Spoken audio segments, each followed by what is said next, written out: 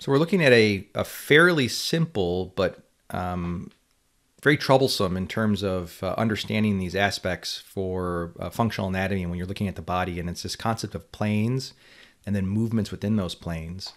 And I think it's an exciting aspect, and it helps us describe human movement, and it helps us understand the varieties of exercises, the different types of things that may be available to us. And I think the reason why it's complex is because you are trying to rectify two-dimensional analysis with a three-dimensional body and trying to think within this three-dimensional space. And so that's where it gets a little confusing. But if you enough practice with it, you start to make sense of these planes and movements that are happening there. The first thing that needs to happen is you have to start visualizing the body in terms of these segments. And really, this is all you have. You have about 7 joints that we produce all of the movements that we can possibly think of as a human. Now, there's some freaks out there that can do some really weird things, but for the most part, these are the segments you're dealing with. You're dealing with the upper extremity, which has the elbow and the wrist and the shoulder. And then you have the lower extremity, which has the ankle, the complexity of the foot and the hand. That's most of the movements in themselves, the knee, the hip.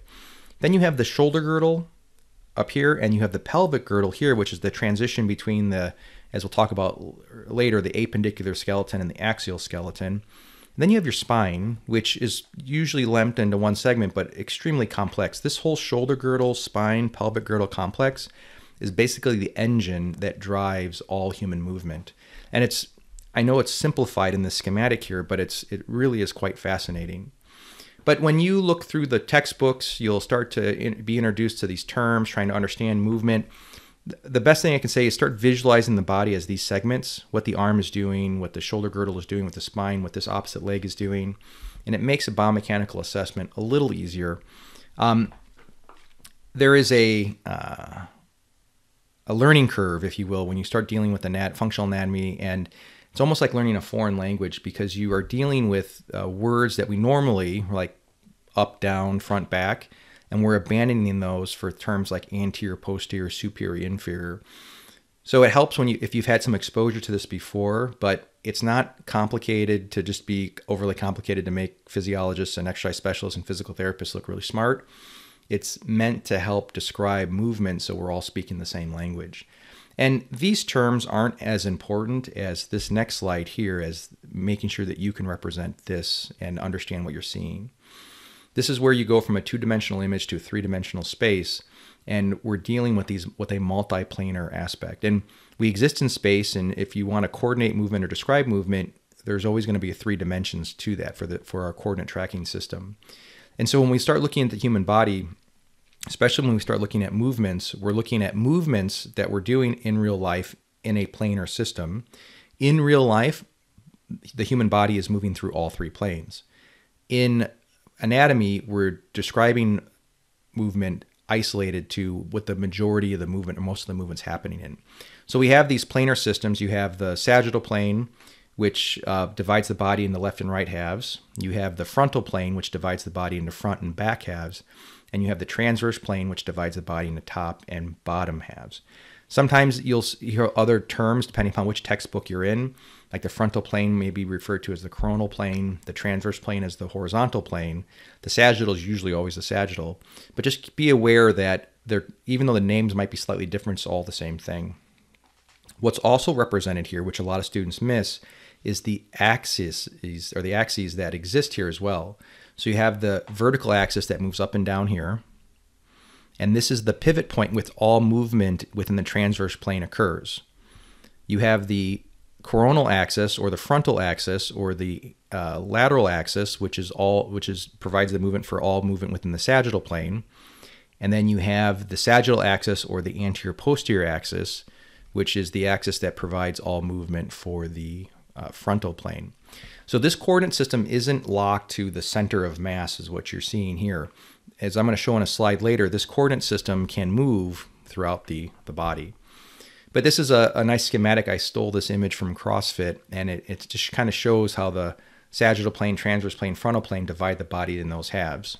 The sagittal plane doesn't have to stop here. It can come here, and you can get a sagittal slice through the left leg. You can get a sagittal slice through the shoulder, a sagittal slice through the wrist. Same thing, you can get a transverse plane slice through the neck, through the torso, through the legs, and so forth. So when it's presented this way, it's showing static through the center of mass, but it can exist throughout any aspect of the body.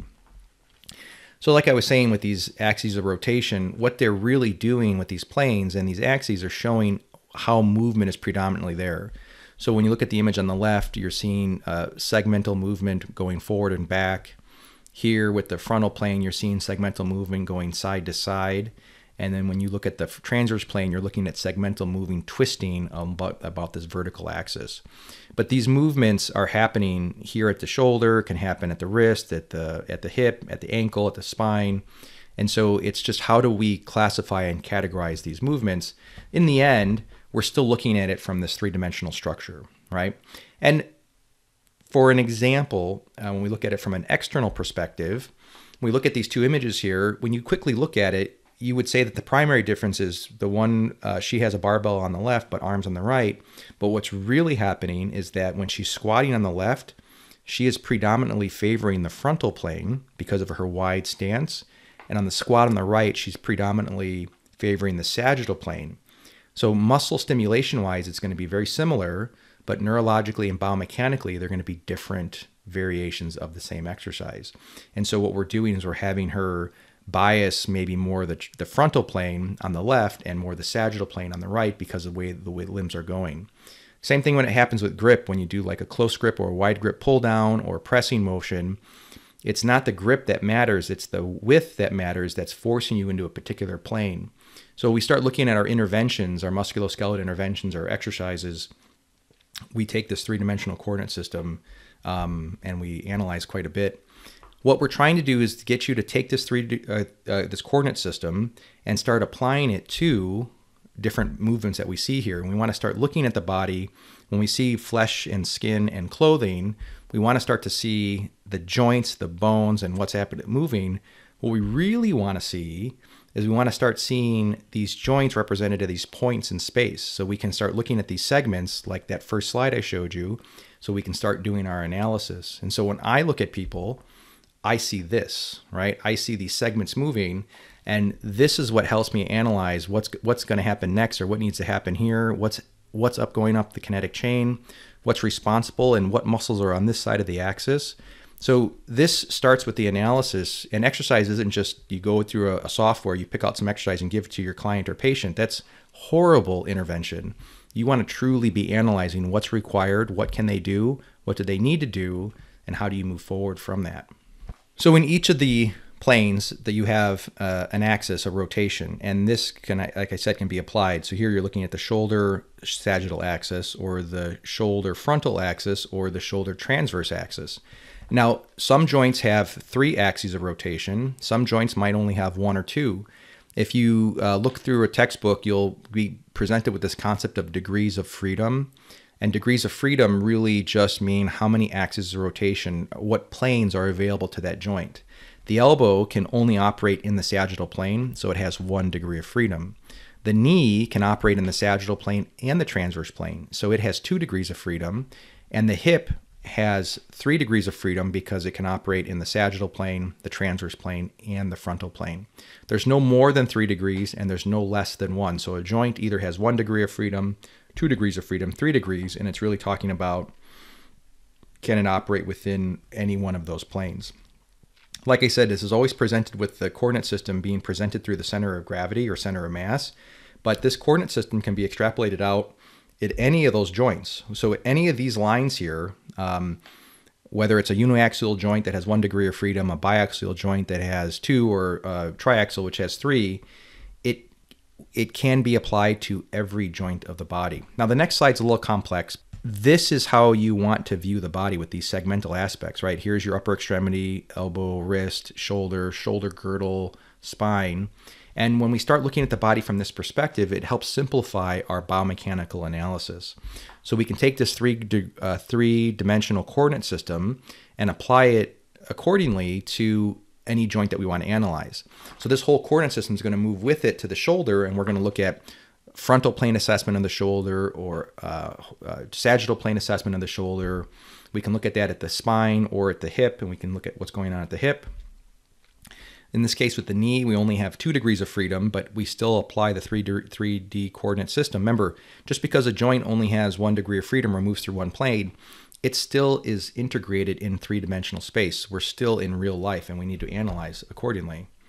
So hopefully this kind of shows you that this coordinate system can move along with the body and allows us to analyze. And what the coordinate system is really telling us is, does it have an axis of rotation for the sagittal plane like in this aspect? So we have a frontal axis or an anterior posterior axis, frontal axis or a medial lateral axis that allows movement in the sagittal plane.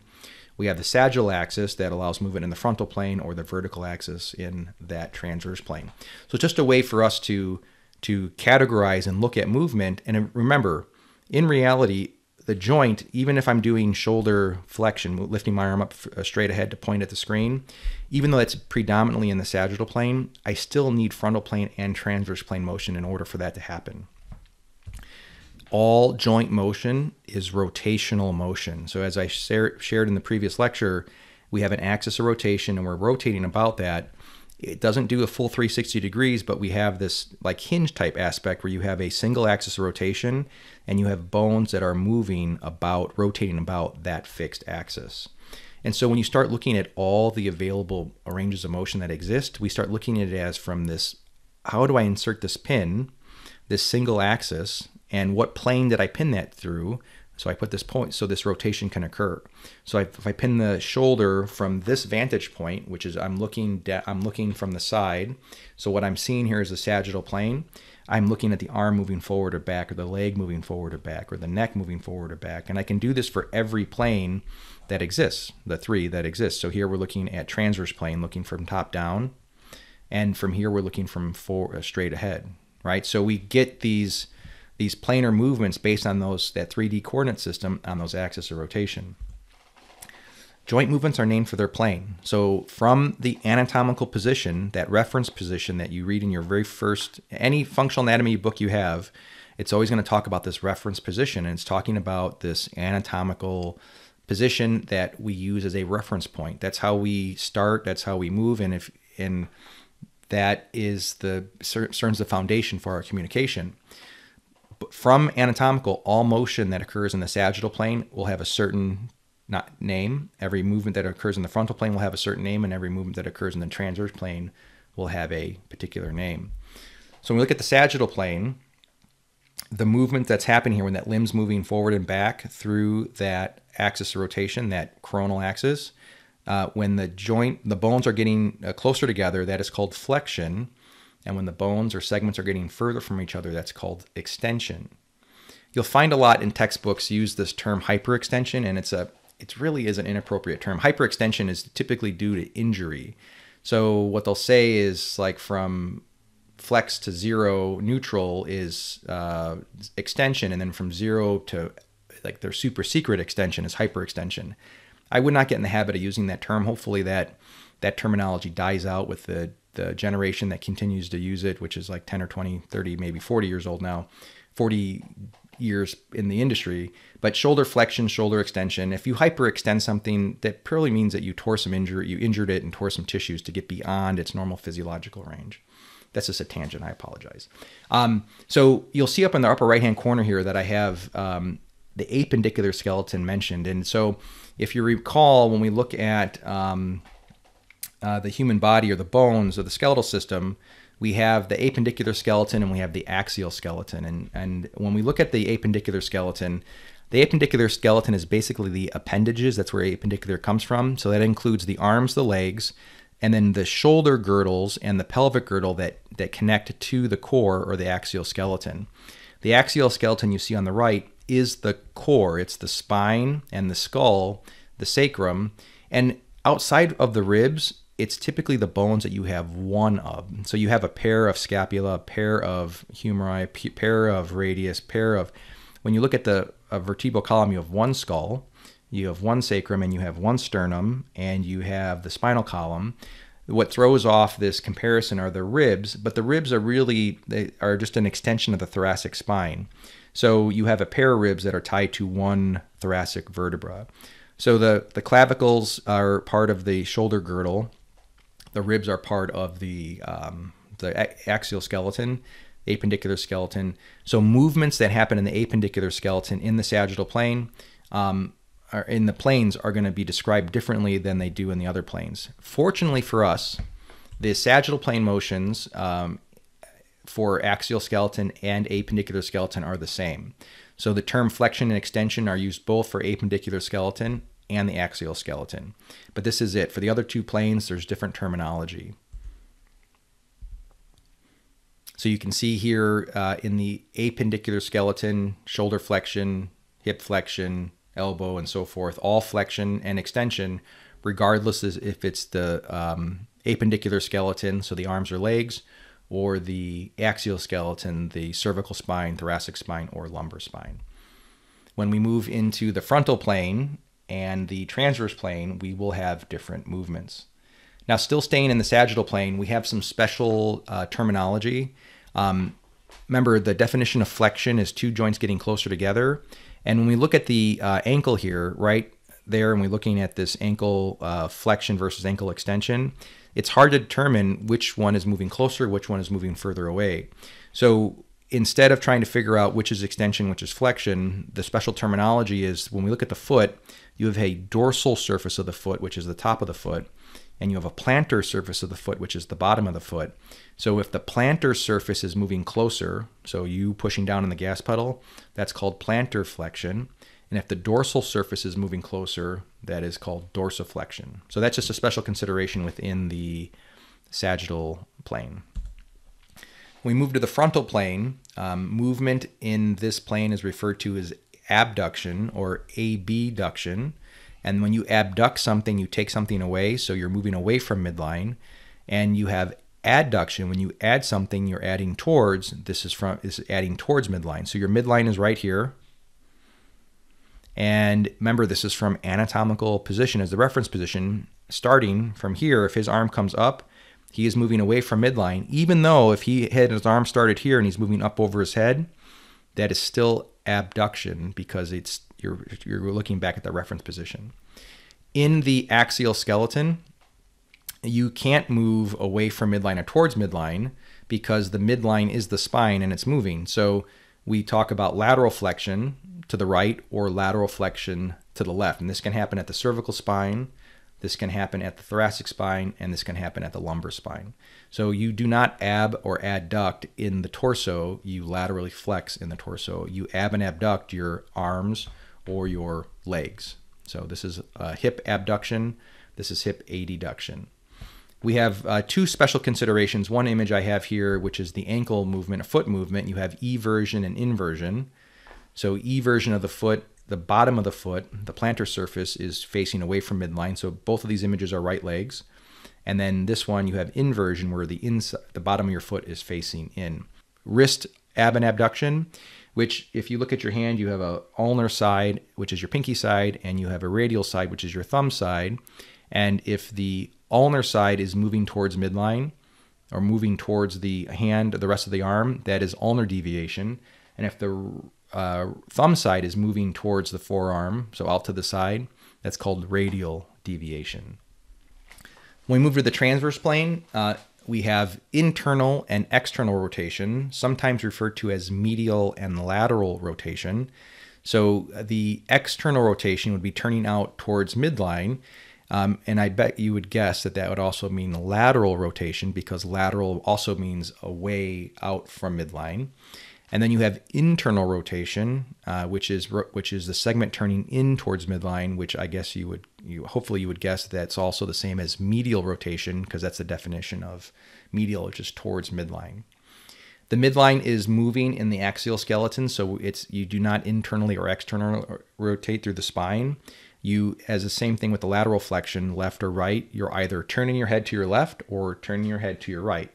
You're turning your trunk to the left or you're turning your trunk to the right. So in this case, what you're seeing here, she is producing left trunk rotation, and that's a combination of lumbar, thoracic, and probably some spinal movement. And in the next image, I show this cervical rotation turning to the left, right, left, right. Here, in the previous slide, we looked at the leg moving in or out for internal external rotation. And here we're looking at the hand or arm turning in or out. The problem in this position, normally you'll see internal external rotation depicted at 90 degrees of flexion because that truly shows the shoulder motion. Here, if I turn my hand in or out, that could also be coming from the wrist in terms of wrist external internal rotation. And we give that special consideration as well. So you've probably heard of these terms. This is a right arm, and you can see the hand like a knife karate chop. That's a neutral position. And if I present my palm up, that is supination. And if I present my palm down, that's pronation. So supination, pronation. And if you have a bowl of soup, you want to keep that upright. And if you want to pour it out, pronation, you would push your hands down. Another movement that happens, special consideration within the transverse plane, is this horizontal abduction and horizontal adduction. Although they share the same terms with frontal plane ab and abduction, they are nothing like ab and adduction. It actually creates a lot of confusion even for experts and specialists in the field. Horizontal abduction and adduction are more similar to sagittal plane flexion and extension. And in fact, this really is just flexion and extension. It's just happening in the transverse plane instead of the sagittal plane. So horizontal AB or abduction, when you abduct, you're moving away from midline. So that would be opening your hands. This is what you see in the image on the left, like you're going to give someone a hug. And horizontal adduction are the arms coming together towards the front, like you're going to smack a fly, or give someone a hug. So as I said, the horizontal abduction here is more biomechanically and physiologically related to shoulder extension, which is sagittal plane motion, and this here is actual more like shoulder flexion, which is horizontal. And you can do this both at the shoulder and at the hip. So on Blackboard, I have these images here, and it would be good practice for you to start to be able to familiarize yourself with these movements, but more importantly, to be able to identify what plane of motion they're occurring in, and even most important, where the axis of rotation is occurring, so that you can actually start to put together that three-dimensional coordinate system. I have this image here that kind of shows some of the special motions, the planes, and some of the exercises that are tied into that. But there are quite a bit of resources online for you to look. This is an area of contention that a lot of students have trouble with at the beginning, and I think not because it's a complex topic, because you're trying to think three-dimensionally, you're trying to think abstractly, and you're starting to use new language. So it's like a foreign language, science class, and art class all in one, which can make it difficult. But trust me, if you wrap your brain around it enough, it becomes just like art or foreign language or math becomes second nature.